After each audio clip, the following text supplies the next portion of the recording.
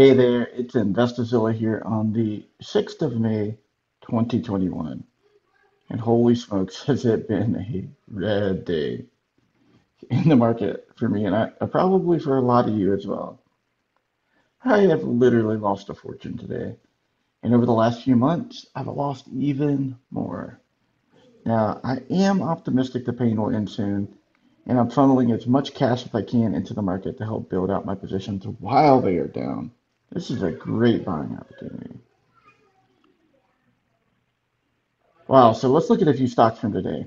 I'm not sure where all these ended up after taking these screenshots, but at the time of these screenshots, Lemonade, which actually did purchase shares up today, is down 8.5% and is under $75. That is unbelievable. Upwork, another stock I keep an eye on, down another 4% and now under $40 to 39.33 at this time. That's another one that I think has huge upside long term, but it's just falling and falling and falling. Affirm, a stock that is about a third of its all-time high, is down 8.16% and closing in on $50. Now, I do own some shares of this stock as well. I may end up having to add some more positions here because this is getting juicy. But right now, this company is just getting destroyed. In fact, it hit a new 12-month low today during trading hours. Oh my God, my favorite stock is just getting crushed. My average cost is about $30, and this lost 8.37% at the time of the screenshot and is down to $27.71. And there is literally no news that I could find that would justify this kind of drop. Now, I do have my position built out in this one, but dang, is it tempting to buy more of Asana. This company is just one that I believe will be a 4x easily. But right now, it's losing us money. Carvana down 7.77%, and it's just taking a beating. I don't own this company, but it's one that I monitor quite frequently. God, my Coinbase positions are just dying on me. Now, I am adding some shares this month, so it's actually good this is dropping. But I'm really, right now, I'm just kind of monitoring because I don't know how much this pain is going to keep hitting us. I would love for this to get under 250 before I buy in my next chunk of shares. But at the time of the screenshot, it's down almost 7% today.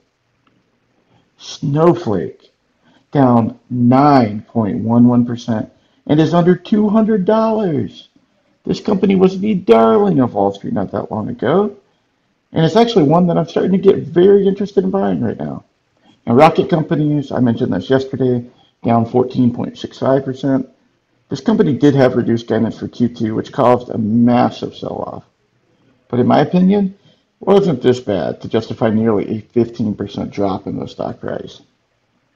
Etsy, a powerhouse of a stock that is down 15.75% today. What in the world happened with Etsy?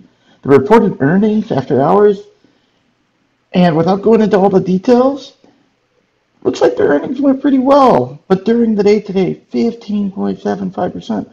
What caused that sell-off? And Unity. This one is just unbelievable to me. Is this stock really headed back down to $50? This is one of my favorite stocks, and it was down 5.7% today. It's below $90. I did buy more shares of this today, but I am just floored. Unity is below 50% of its 52-week high at the time of the screenshot. These stocks are just getting devastated. But you wouldn't know it by looking at the indexes. Everything looks fine here. It's only high growth, popular retail stocks that are getting crushed. It almost feels like hedge funds are trying to teach retail investors a lesson. They're not backing any of our popular stocks in the retail world. Stocks are getting destroyed after earnings, before earnings, with good earning reports. Companies are losing billions in market cap with no catalyst whatsoever for why it's happening. Yet, the index looks like it's a mild day in the market. Now, is it possible that retail investors are just selling out to pay 2020 taxes? Yeah, I still owe about $20,000 that I'm going to have to pay on May 17th as well. But I should be able to avoid, you know, selling shares to cover that.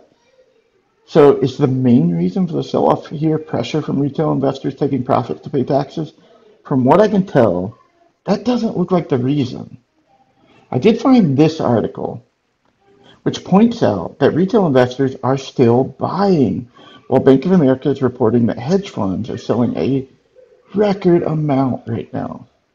The article says clients were net sellers of 2.2 billion of US equities for the third week in a row. So we are getting massive selling pressure, not from the retail side, but from the hedge funds. There will be a time, though, when prices get so out of whack that it would be nonsense not to purchase some of these companies. Like, are we really going to see Unity at $50 or Tesla in the 400s? Are we going to see Asana drop to the teens or Upwork drop under 30? I have no idea where the bottom is here. And honestly, it can be a bit scary to see the market in this much turmoil. The main thing I'm nervous about is that people are going to rush out of the market and not come back. I'm sad for people that just started investing this year because you're probably down big.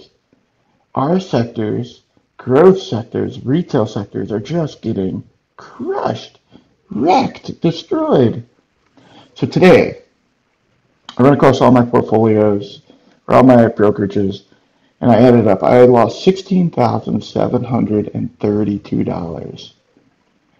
Now, since February 6th of 2021, I have lost $97,387.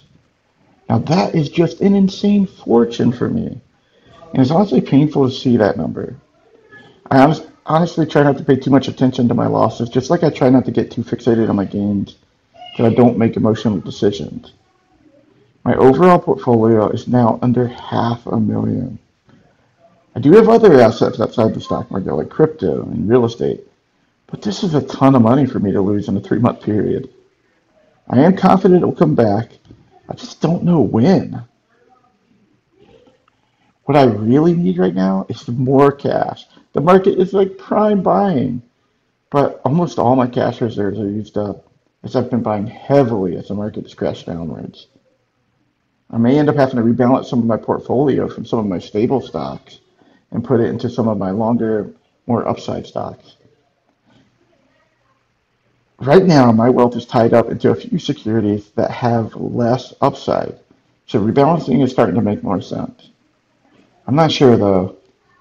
I'll have to see how things play out, but right now, I'm just thinking about like ways that I can get more money to put into the market. I did sell a property, which allowed me to put more cash in the month of May though. Now, I've been pushing for this goal for a while. I want to have $1 million in the stock market by the end of 2023. To do this, I need to make some serious returns on my investments because there's no way I can put now $500,000 into the market in less than 2 years. Currently, I've been funneling about 40 to 50 to sometimes 60,000 a year, hoping to increase that, but it's going to be hard. I have several positions I believe will, 2x, 3x, maybe 4x in this time period. But I also have some massive tax liabilities I need to fund because some of my wealth is being tied up in private companies. I want to try to keep this channel updated as I make my way to $1 million. I'm going to push so hard to try to make that. Now, this market is scary, and I'm holding on for dear life. I'm not selling. I'm not going to be scared away by hedge funds. I'm going to push through and make it to that $1 million mark. If you want to help me reach that goal, please take a moment and smash that like button and subscribe. I'm trying to make 2 to 3 videos a week on this channel while working full time. And I'm investing into new equipment to try to improve the quality of these videos as well. Okay, well that's it for today's video. Be curious to see how you guys did in the market today. But until next time, invest safely.